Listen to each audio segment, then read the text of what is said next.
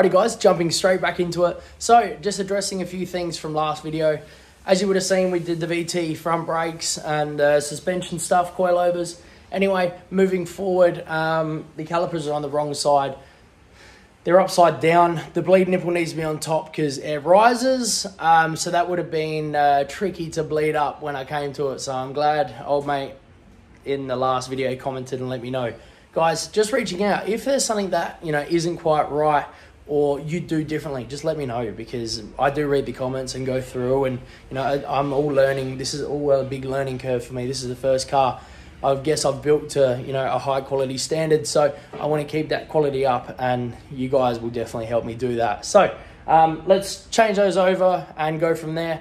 Another thing I want to address from last video, Damo, and there was someone in the comments as well, mentioned that you can't paint over bare metal, obviously, if it's not etch primed or epoxy. So keep that in mind, guys. When you are using your sound deadener or your stone guard, you should epoxy it, or you should etch primer it first. So hot tip, don't do what I do, learn from my mistakes. Let's swap these calipers over, get into the rear end and start getting on with these brakes, and then the Willwood Master is coming very soon. Now moving forward, I definitely wish I shortened the diff. It looks pretty fat on camera, but in person, these little tyres, I don't think they're going to hold up to much with the power we're going to throw at it, but that's a part of it. I got 31 billet spine axles in the back of this, and supposedly you can get them shortened, like chopped, resplined, and you can use them again. So that is a good thing. They're not like a throwaway item. If you buy like the shorter ones or the longer ones, obviously if you buy longer, you can shorten them, which is a good thing. So that's what the rear end looks like at the moment. Let's throw this panhard rod in and nip up all the suspension components. I need to do the front as well, and let's do it.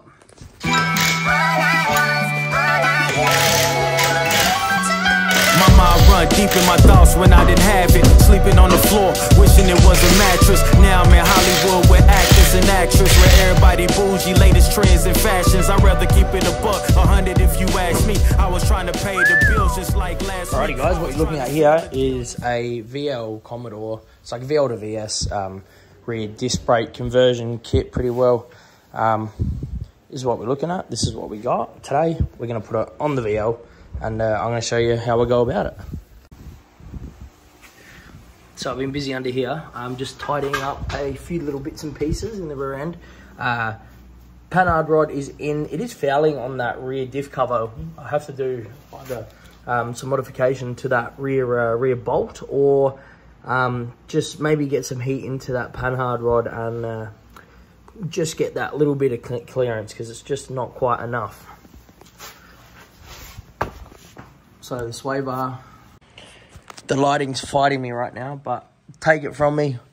Rear sway bar's in, panhard rod is in. I've nipped up the whole rear end, and it is looking pretty good. I'm happy with that. It looks very neat under there. Neat, very tidy. I'll chuck a few photos in. It's obviously a bit dusty and stuff, but today it's, again, bloody 30 plus, so it's pretty hot in the shed, but we got the old Bunnings fans cranking, so we'll make it work. But we're going to go ahead and put these rear brakes on, and then we can look at installing that Willwood Master. So stay tuned for that. Let's do it. Let's jump into it. Seb, who sold me the kit, pulled it all apart and stuff, so he's going to come down and give me some few pointers, make sure I don't put anything on backwards or incorrectly, because I seem to do that with brakes. But anyway, we'll jump into it. We'll walk you through the process and how we go about tackling the rear end brakes. Alrighty guys, so we're tackling these rear brakes now. We've just pulled this axle out. There's no diff oil in it, so not too much of a mess. But we've popped that out just because it's easier to connect these two springs. So your little clips here, this pin goes in the back, and then you can see this little, what would you call this? Like the spring-loaded tab? Spring tab, yeah. Like a spring tab. Anyway, that goes in there. Holds that like that. So we've got to replicate this other side now, and then we'll show you what's going on with the springs. All right, fast forward. We put this right-hand side shoe on. Couple of springs. And then we got this little gabagoo down here. I don't know what this is called, but it's for the the handbrake cable, which runs into the back of the caliper. Sorry, yeah. As Seb's demonstrating there, that's how it works. Oh, here we go. So obviously, as we pull the handbrake, the shoes expand, and then on the inner side of the disc, it expands onto the inner side of the disc, and it works handbrake. That's handbrake. Very good. So now the other side we can't do because we're missing a little piece. This little, see that little circle bit there? We're missing that. So we have to go to use Steeler and grab one of those. But for now, we can, I'm going to put the handbrake cable in and get that all nipped up, all ready to go. I might have to adjust that because I'm using a drum brake cable. I still need to figure out if that works or not, but we'll give it a shot and we'll let you know. All right, so the plan is, I'm just going to leave it as it is now. I've rerouted that handbrake cable. It is now connected to the back, so that's usually a pretty pain in the ass job, so that's now done. Moving forward, I'm going to put the axle back in, we'll line it up, and we'll put these four nuts back on to hold the axle in place, and then the handbrake assembly stuff is done. So we can move forward with that. I won't put the brakes and stuff on just yet because we do have to adjust handbrake. So there's no point putting them all on and to take them off again. So let's put this in and go from there. Oh.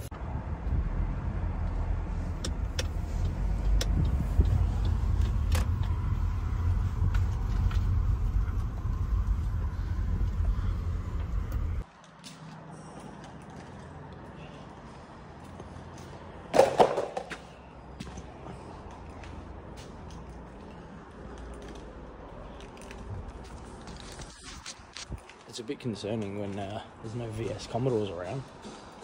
Fucking hell.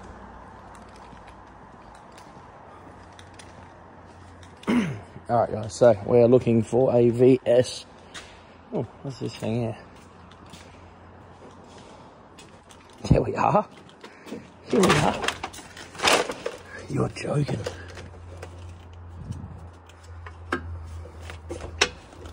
See, it's different again. Oh, that's why. That's useless to us. That's an IRS car. VS, VS, VS. We need boys. Fucking heaps of ETs. Heaps of VYs. Here we go. Surely it's got a diff in it. And no. Axles are gone. Rear brakes are gone. Fuck.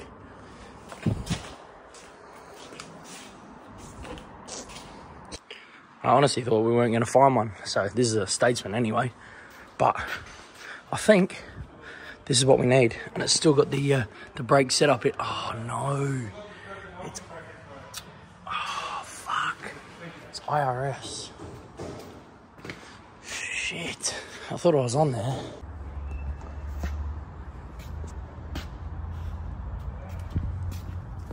You gotta be fucking kidding me. There's not a single solid axle VS Commodore in you pull it. What the fuck? You're joking, dude. Mission failed. Far out. You pull it Gilman, Adelaide. VN to VS. Solid rear. There's nothing. There's no VS's, there's no VRs, and if they are, there's no rear ends in them, and if they do have a rear end, they're IRS. So, got to shoot up to Elizabeth, which is probably 15 Ks from here. Not too bad, we'll go for a drive. Let's see if they've got it. This joint's good, because it's half undercover. I brought my little thing to lie on and sit on. Didn't need it, because there's no cars to work on. So, going to Elizabeth. It's pretty hot today. You wouldn't believe it. It's fucking hot every day. Let's go to Elizabeth. Let's get it done. Let's find this tiny little like pivot. It's just like a pivot screw. I'll show you what I mean, but tiny little single thing I need. But let's go do it. Hopefully there's one at Elizabeth. I hope. If there's not, I'll tell you what, we're in trouble. Yeah, right.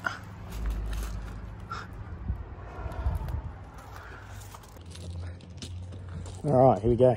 Elizabeth, first thing down the first or second aisle. Commodore bits. You can tell someone's already been here. And of course, I've obviously pulled the axles and the center out of it. But what I need is these bolts here.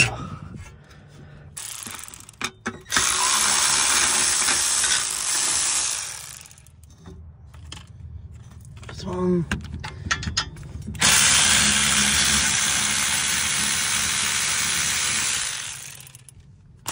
Second one.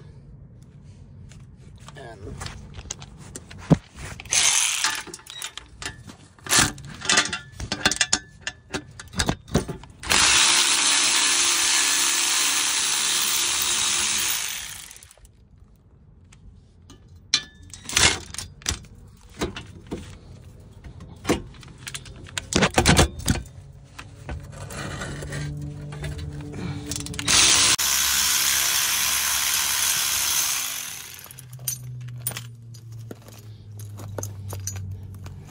news, we have found a VS with a solid rear. Just took us going to Elizabeth. I won't make that mistake again. So guys, what we're looking at here, we need this handbrake assembly. So I'm going to quickly pull these out, and then this little bit under there for the handbrake. See that little pin there? That's what we need. We need this bit here. So there's a little pin in here. I didn't even know that spring was meant to be in there. There you go. A bit of a cross reference for myself. Let's pull this out and go from there.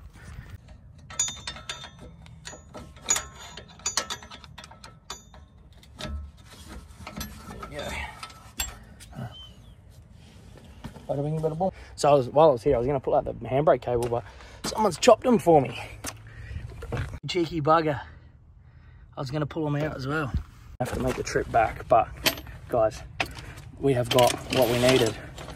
Took you 2 U-pullets to get a tiny little brake lever adapter fucking thing. I don't even know what to call it. It's definitely not an adapter, but let's go. All right, so we got what we need. Let's go back to the shed, put the brakes on, let's do it. What was going on here?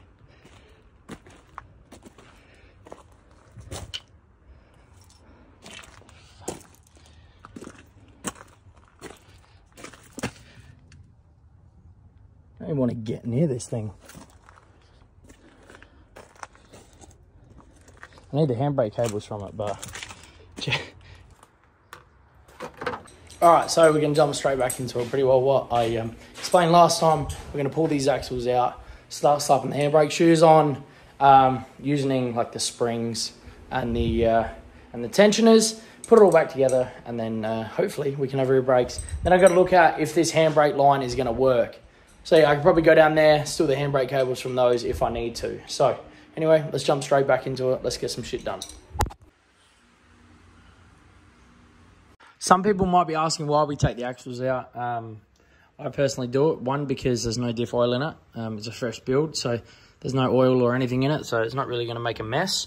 And 2, it's a lot easier to put these top and bottom springs in, let alone the tensioner and then the handbrake lever itself. So that's done now. Pretty well what I'm going to do, I'm going to install this bottom one first, and then we can go on to the top. So this little contraption here, this is why we had to run around today. There you go, lads. As it works, so we're going behind here. So end of this handbrake line, there's an opening. You have to route that through this, where is it? Through here. And then you'll see this little latch down here. And that's what applies your handbrake. And that is what applies your handbrake. You get the idea. So that's the movement you want. That's the setup you want. Now, the next tricky thing is one person. You got to get your axles in.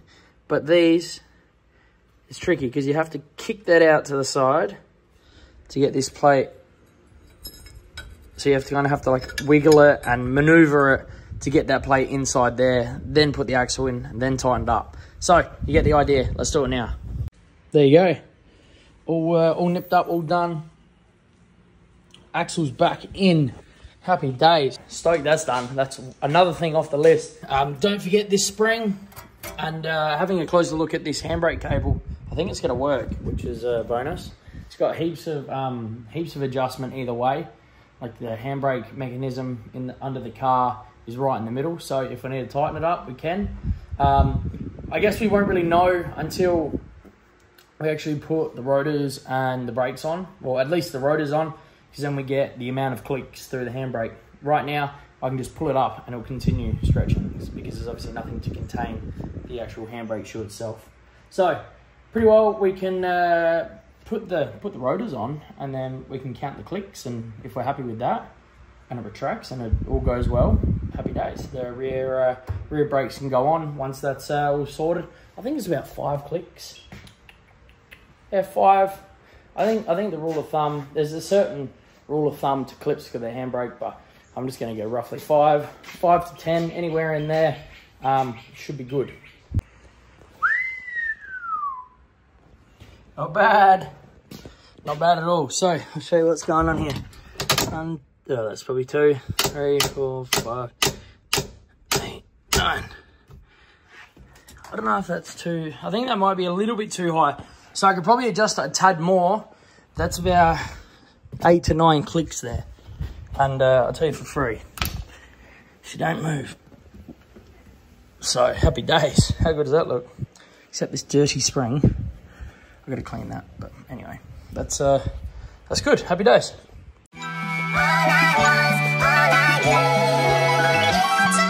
My mind run deep in my thoughts when I didn't have it. Sleeping on the floor, wishing it was a mattress. Now I'm in Hollywood with actors and actresses, where everybody bougie, latest trends and fashions. I'd rather keep it a buck, 100 if you ask me. I was trying to pay the bills just like last week. I was trying to sell a deal just like last week. Trying to run plays and run it up.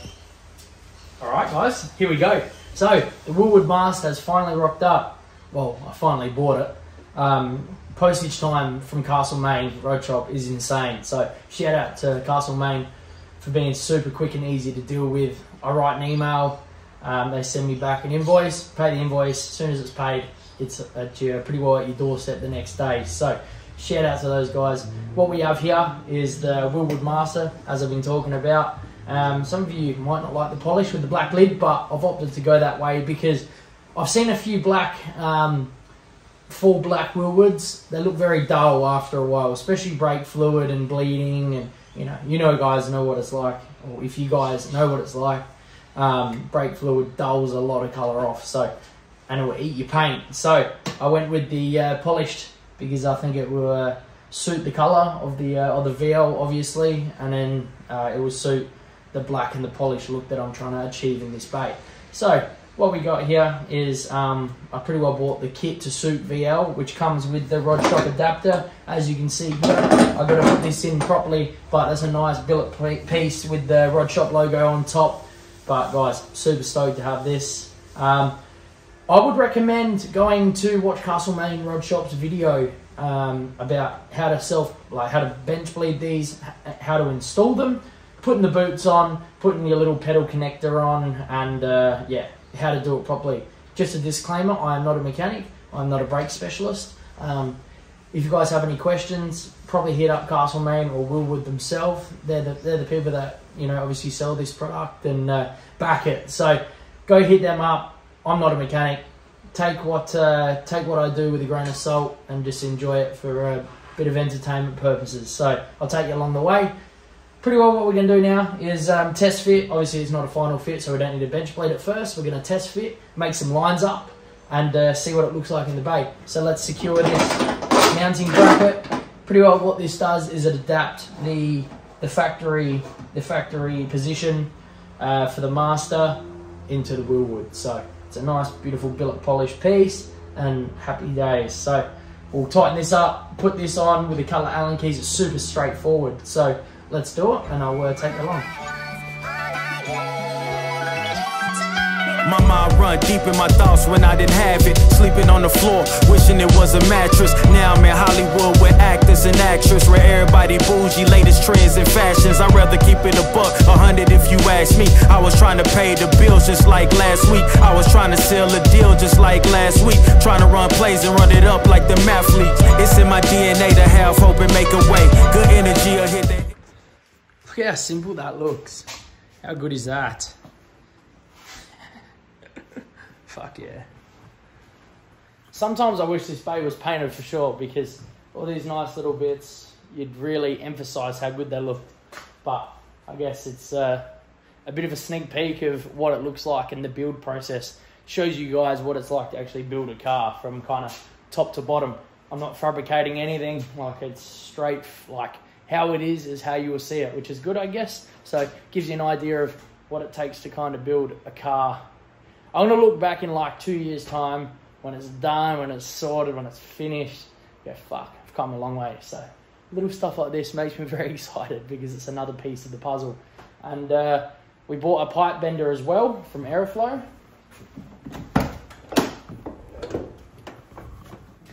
Aeroflow pipe bender there, 5-in-1 tube bender, which will come in handy for sure, because after this is all installed, the next thing we kind of do is we need to make some brake lines. So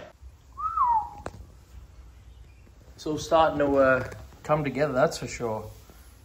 Looks very tidy under here. Alrighty guys, so jumping straight back into the VL. Last couple of days we've been putting the brakes all back together, getting the calipers, all the handbrake dialed in. That's all good. So the rear end stuff is now done, pretty well finalized. I do have to take out that lower control arm, box it, paint it black, probably put some new bushings and stuff in it. So that is all, that's soon to be done. But moving forward, jumping back into the engine bay, something I have kind of left off for a little bit, which I needed to tackle. All right, if you look at these black seam sealer spots, you will see that we've been busy. So I've been needing to seal and contain a few little areas where we welded and patched up and whatnot. So that is now done. We rust blasted it, and then we etch primed it, and then we sealed it. Same with a few little bits behind this cowl panel here when we welded the holes up there. Moving forward now, the brakes are done, like front and rear brakes, they're pretty well all in, ready to go.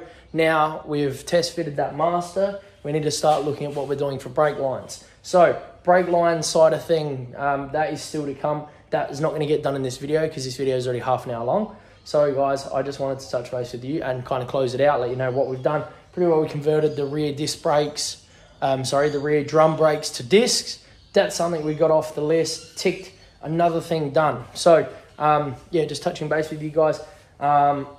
Moving forward, this car will be getting some custom brake lines throughout the whole thing, and fuel lines. So we've taken the stock stuff out, removed it from the vehicle, and so we can kind of replicate it, the stock, the aftermarket stuff out of the car, then we just put it in the car. So there's going to be a lot of exciting bits and pieces coming along, doing some research on how we're going to go about it, but stay tuned for that, guys.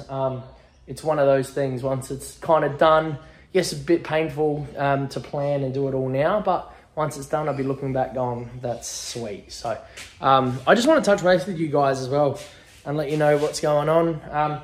This car it's an original car. It hasn't been painted or anything like that. So moving forward, there's a few little rust spots I'm kind of starting to see being exposed, and in the long term, I guess if I'm doing such a quality build to this car, I need to know kind of where to stop. So considering I've got no interior, I've got the car's pretty well bare. What do you guys think I should do? Should I pull the windows out, fix the rust, because I can do most of that myself? I can do the rust repairs and then get the roof blown in, paint the quarters. You get what I mean? Like, what do you guys think? What would you do if you kind of where I'm at with it now? I don't want to necessarily paint the whole car, but I would love to fix the rust spots, put a new front window in, fix the rust around the front window, the rear window, at least get that all tidied up and make sure if I do want to paint the car later on, I can. But guys, let me know what you think about that, because it's one of those things I'm a little bit unsure. Obviously, I've got to paint the base, so what would it be harm? There wouldn't be much harm blowing in the roof or blowing in this lower panel here, because I dare say there's going to be some rust. We could see it through the inside of the window. I can spin it around and show you. See, a couple of crusty bits here, so I dare say there's going to start forming some rust in the long term.